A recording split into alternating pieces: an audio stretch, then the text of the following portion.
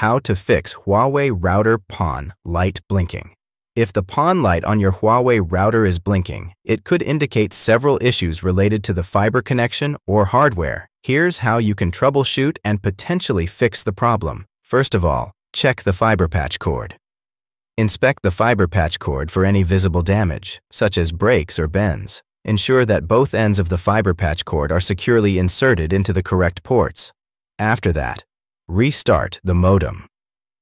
Turn off your Huawei modem router. Wait for about 5 minutes. Turn the modem back on and check if the PON light is still blinking.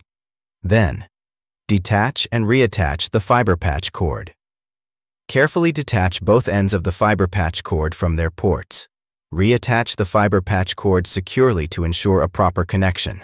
If these steps do not resolve the blinking PON light issue, the problem may be related to optical signals or faulty hardware, and you might need to contact your internet service provider for further assistance.